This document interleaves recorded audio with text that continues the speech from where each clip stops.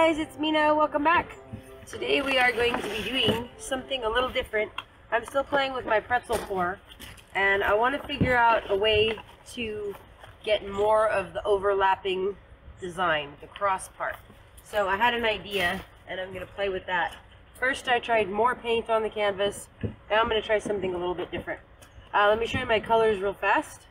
I have Paynes Gray here from Golden's. I think I'm going to thin that out a little bit because I think I'm going to use that as my base coat. I have Golden's Prussian Blue, which is a great color. I have DecoArt Americana Decor Metallics in copper. Thank you, dear. I have the DecoArt Americana Decor Metallics in 24 karat gold. I have Golden's Cobalt Blue, just a little bit, not a lot, half a cup. And then this one is a little different. This is DecoArt Americana Decor Metallics in silver, and to that I have added a little bit of the Paynes Gray, and it's made this beautiful, like, very light silvery blue. Actually reminds me of the color I wore to my sister's wedding. It was a pretty dress. Anyway, okay, so, and I have black from Artist Loft. I was first playing with putting a black background on there, but it was making the gold weird, so I may not even use that. Now, that's why test canvases are really good. Okay, let's put that there. Alright, so we're going to use our Paynes as the background color, not as in our cup. So, to that end, if that is the base coat, we're going to start with some copper. And what I'm going to do is kind of use the blues in between the metallics. I may actually end up using some of the Paynes Gray, I don't know. Okay. Now this is really pretty, this combination of the Prussian blue and the silvery blue. It looks really neat together. Now I'm going to go Cobalt. And some gold. Back to the Prussian blue. I'm going to do the copper this time. And then Cobalt. Prussian. Silver.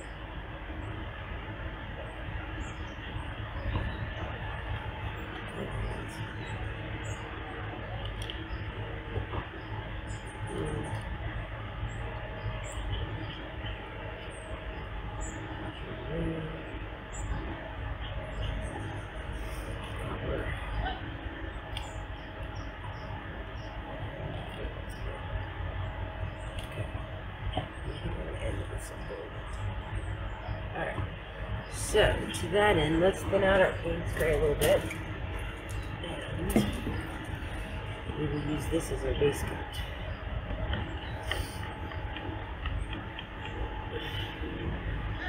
It's a little thick still. Base coat. Excuse me. Okay, this is going to be so pretty. I love Paynes Gray as a base coat. This is beautiful, deep, deep blue. This makes you happy. I had half a cup of this left from my pour yesterday, Paynes Gray, and I wanted more.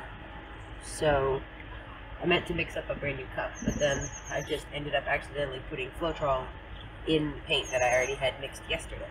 So obviously it already had Floetrol in it. So then it was thin, and I said, alright, well, I'll just go in and add some more paint to this big cup that already had the Floetrol mixed in it. And it was not good. Because what ended up happening was I had this big lump of solid paint, and what it did was give me these little lumps that I don't like. They were bits of paint that didn't get stirred up very well because there was too much liquid in there, so they were just floating around. So if you want to do that, you want to add more solid paint to your cup. Do it in a small cup first, mix it with a tiny bit of your already mixed up paint, and then when that's done, then pour that into your big cup.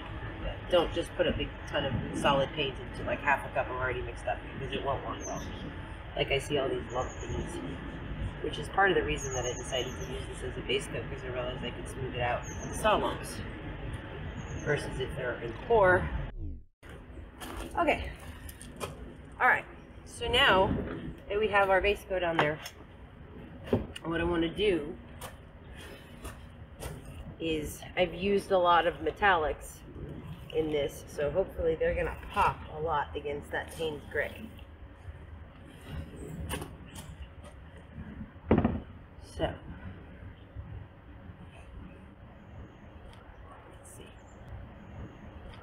let's see.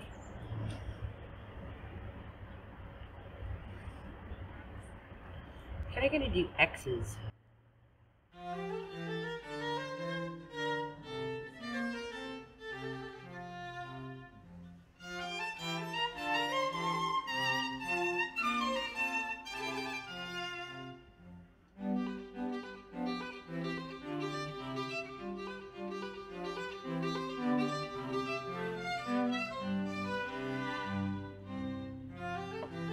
So that's cool, because I like that you still see the lines. Now, the last time I made a mistake and I stretched that part this way first, and there was too little paint on there to be able to keep that shape. So I'm going to just push some paint down there and see if we can't hook that over the edge.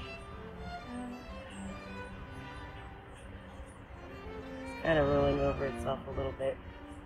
Okay, we're going to come over here now, back down. That's cool, it's working.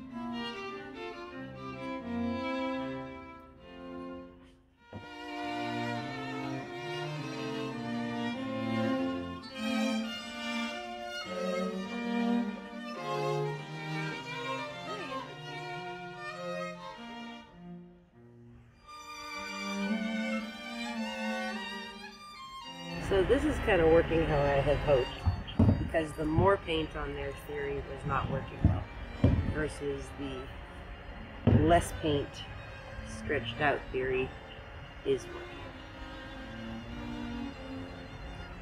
It's maintaining the integrity of the lines. You can see all the separate colors, which is great.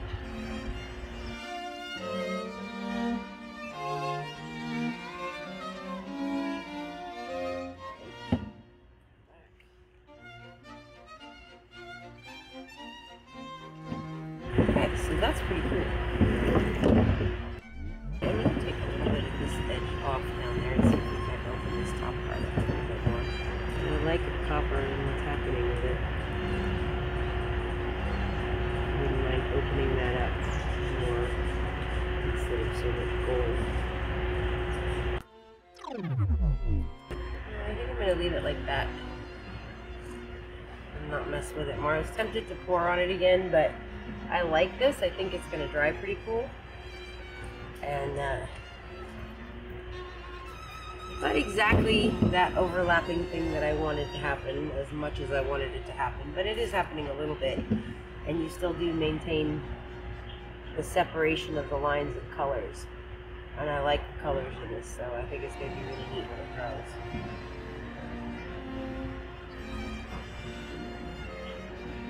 And you're starting to get little cells popping up, which is always nice.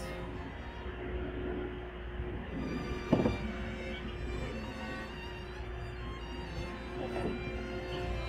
So the only thing I'm not crazy about is I want a little bit more of the Paynes Gray on that bit.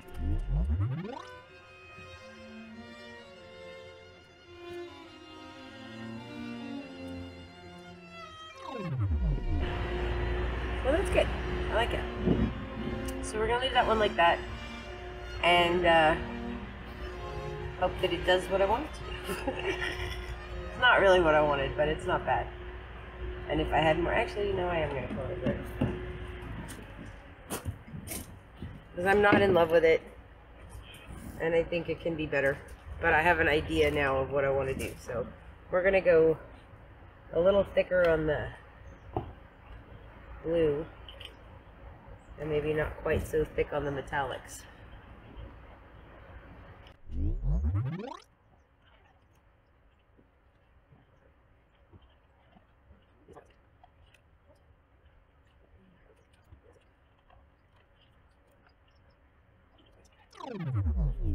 So, let's do this again.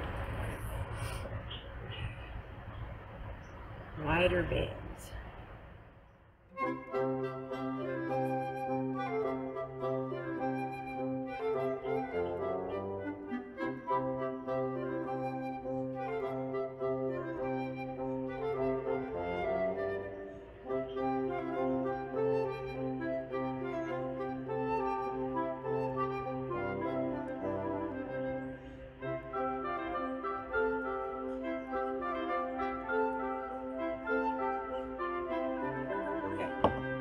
It's okay, actually this is great.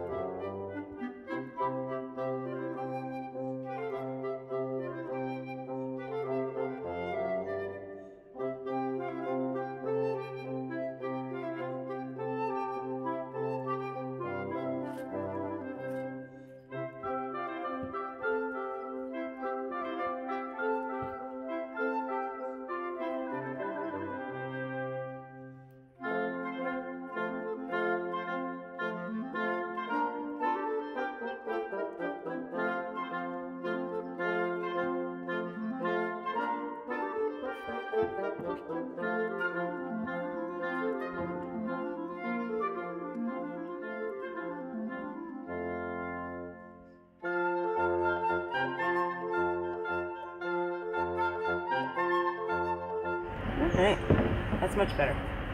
I like it. I'm happy. So, this is really cool. I like how this turned out. I love this. You see all these overlapping sections where the lines maintain their design and the integrity. That's awesome. So, spread it out more and go slow. Focus. That's really cool though, I like it. Alrighty, so I will show you this one when it's dry, or try to, because it's taken a really long time for things to dry now that it's winter. So, I don't know. You might get a mostly dry. Alright, I'll see you guys later. Thanks. Okay, so this is the copper pretzel pour. This is about a week later. It's finally dry. It took a really, really long time, but look at that copper. Look at all those metallics. Isn't that gorgeous? That's so cool. So that's the silver in there mixed with the Paynes Gray. That I mixed with the Paynes Gray and used as a silver color. You can see it here floating in that line. Oh, so pretty. Love it. but the copper is coming through beautifully. I have not varnished this yet. This has Liquitex Gloss medium and varnish as the pouring medium. You see those metallics blinging there? That's so cool. Ah, I love it. There you go. Very blingy. Very cool. I will probably varnish this. I'm probably going to use Krylon Archival varnish. It's a glossy spray varnish. UV resistant. Look at these lines. I mean, it's so pretty. So you see that beautiful, like, kind of braided part. Very cool. So that was a result of spreading the loops out more and going slow and having my paint slightly thicker. I'm telling you, man, that second pour, I think it has a lot to do with the paint has been tilted off and there's like the perfect amount of surface tension on there, so everything just glides really easy. And when I was watching the video, I was like, wow, that's still moving so nice. It's not rolling over itself. So, very cool. And there's still a little Paynes Gray in there, like the darker areas of the dark blue. Very pretty. I love this one. This is awesome.